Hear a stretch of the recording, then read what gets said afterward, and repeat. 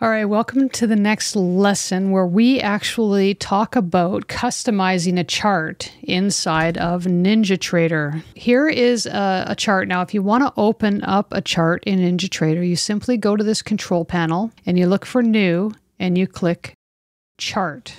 Now, when you do that, you are going to have this window pop up, and that's going to give you the ability to choose whatever instrument you want to trade. So you select the instrument that you want to trade. Okay, so in this particular case, we're looking at the ES.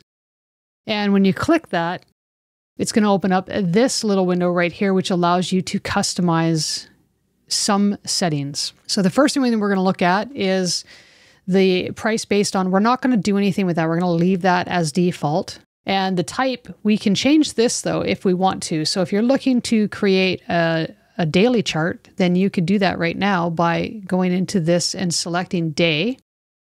And then how the value of the day. So 1 day, you want each candle to represent 1 day. We're going to leave it as a minute chart, and we're going to leave it as a 60-minute chart. Now, the next thing that we're going to look at is a load data based on. You've got an option of choosing days or candles or a custom range. So bars, days, or a custom range. Now, I'm going to leave that as days. Now, one thing that I want you to think about is days to load. NinjaTrader can be very resource heavy, and loading more data than you really need can slow things down. So if you think about how much data you actually need on your chart is really important. For this example, I'm just going to put in 4 days because we're not going to be doing anything but customizing the chart. That'll make it much quicker. Again, trading hours, you can customize this to see the hours that you want. Right now, it's using the instrument settings, which means it's going to show me all the data that's created from the time the market opens to the time it closes. And if I wanted to shrink that down to say just the regular trading hours, I could do that by going in here and selecting the right setting. Now, I do have break at end of day turned on. Now, what that does is it simply shows, you see these little gray lines right here? It shows the end of the trading day. And it's just a visual that I like to have on, so I definitely do that. You can customize this further by picking the chart type. In a previous lesson, we discussed some of these, but we want to stick to candlestick. But you'll find all the other types that we talked about in here as well. And the bar width, what that is the actual width of the candle. So if I wanted it super wide, I could change that and go, let's go 15 and hit apply. Okay. You see how wide those bars are? They're really, really wide. So let's go back down. I'm actually going to leave it at 3. So I'm going to hit apply, and now they're much wider. Okay. And I think it was actually at 1. So I'm going to go back to 1 and I'm going to go just like that. The other thing we can customize in this chart is your candle body outline. So that's the thing that goes around the body. You can change the color. You can change the style of it to whatever you want. And you can customize the width. So you can make the actual outline of the candle thicker if you wanted to. I'm going to leave it as 1.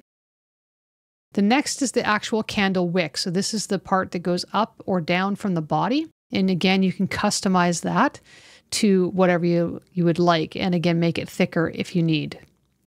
Now we've got color for down bars. Now I've got it currently set to black, but you could change it to whatever color you wanted. Just remember that you need to be able to quickly distinguish whether or not that's an up candle or a down candle. Get used to whatever the convention is and stick with it. I've got some charts that I have pink and white candles. I've got some that are blue and yellow. So I have a variety just for changing things up. And the color for so this is the color for the down bars. This is the color for the up bars. And again, like I said, you can customize that however you like. Okay. The next thing is the label. We're not going to touch any of this stuff. We're going to leave it as is. One thing I do want to point out here though is down at the bottom where it says plot executions. This is where it'll actually show you where you got in and got out of a trade. And there's 3 options not to plot that. Markers only, which just give you the arrows up and down. And text and marker, which will actually show you text on the screen, entry, stop, all that kind of stuff. So you can decide how you want to create or how you want to show that. So we've created what we want here, and we're going to hit OK. So now we've got our chart just like this.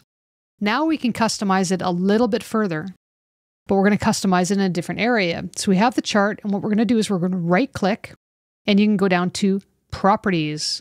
Now the Properties is going to give us a few different options. So we've got the General tab, which is it's normally showing this, so we're just going to leave that as is. If you wanted to change the font, you can do that. I have no reason to, but you can.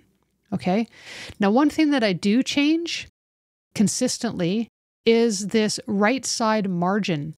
Now, what this does is if I was to change this to, say, 8, watch what happens to this candle when I hit apply. It moves really close to this Y axis. Now, I find that to be hard to see sometimes. So what I do is I move this to, say, 100, and I hit apply, and it gives me a border, like a margin along the side. That way, if I have any kind of writing along the side or price tags, it's not covering my candles, and I can see it a little bit clearer. And that's where you would do that. Now, the chart trader, we're not going to get into that, but I'll show you in another lesson about that. But this is where you can turn it on and off. Show date range, we're just going to leave this as blank or leave it as default. Same with the scroll bar. Now, the tab name, that's the name that you see right down here. Okay. And if you wanted to call it something different, you could do that by typing something different in here. Okay. Now, the other thing that you can do for customization is you can actually change the background image. You can click this button and then go in and select whatever image file you want, and then select how you want it to fill. Now, if I hit, let's see here, let's go this earth. Let's put that earth file. If I hit apply, watch what happens to my background. Now I've got candles on this earth. Okay. Now, if I change the different types, let's say fit, and hit apply, it's going to be the actual size and just sit there. If I want to do stretch, it'll stretch it out. And if I want to do none, I can apply, and it's not going to do anything. It's just going to fill it. And now I'm going to go back to fill. And what I'm actually going to do is turn that image off because I don't actually want it on there. Now I can change my background color. So right now I've got it showing as a slate gray. If I wanted to change it to, say, navy blue, I would just change that and hit OK. That's how you would do that. So I'm going to go back to that slate gray because that's the preference that I have. Let's go this guy here. There we go. That's the color I like. All right, so change the background color. If you want to change the crosshair labels, you can do that here. And the inactive price markers, you can change that here. Text as well, you can change here. Then you can get into the lines. So the axis lines, that's these lines right here. If you wanted to change those, so if I was to change that to, say, a color, let's go let's do something bright so we can see it. Let's do orange and hit apply. You can see how that changes the color. I actually like that. And if you want to change the width, you can as well. Now the crosshair, that's going to be the thing that shows up with your cursor. Again, you can change that color. So if I was to change that to, say, a navy blue and hit apply, okay, now you can see my lines are navy blue. Now it's really hard to see on that chart, so I'm going to go back into here. And I'm going to go back down to, not data series. I'm going to go back into right click, go to properties. And I'm going to go back to that crosshair, and I'm going to change that back to, let's go with a linen color. We'll leave it just like that, okay? And then the crosshairs, I actually like to change it to global with no time scroll. I like to change it to there, but we're just going to leave that there because I'll show you how to change that elsewhere. And then the style of it, I can change it so that the crosshair doesn't look like a solid line if I wanted. All right. And I'm just going to leave it as that. If I want to change the thickness, I can. Now, the other thing that I do adjust is grid lines. I actually turn the visibility off. If you want to turn grid lines on, this is how you do it. So this would turn the horizontal ones on. And of course, the vertical would turn the verticals on. You can adjust the size and the color and the style all in here. But I'm going to turn that off because I actually don't like them showing up. Some people do, and that's fine. It's all a matter of personal preference. All right. And panel splitter, this is, if I had a second panel on here, this would be the line that separates the two. Okay. So yeah, and actually what I can do is if I show you, let's go out of here for a second. And I bring this chart in, you can see this chart here is a panel splitter. So I've got volume down here and I've got the chart up here. And this line here is the panel splitter. And that is what that is talking about. So again, if we right click on here, that is pretty much everything inside of the customization. So we can hit OK. We've got our chart set up exactly the way we want it. Now what we can do is we can actually right click, and I'm going to right click higher just so we get the menu up here. Okay, so right click, and then you've got this thing called templates. And what you can do is you can save it as default if you like, and that way every time you open up a chart, it will automatically open up this way, or you can save it as and click on that and save it however you want to title it. So I've already got one set up, so I'm not going to bother saving another one, but you can save it however you like and then just hit the save button. Okay.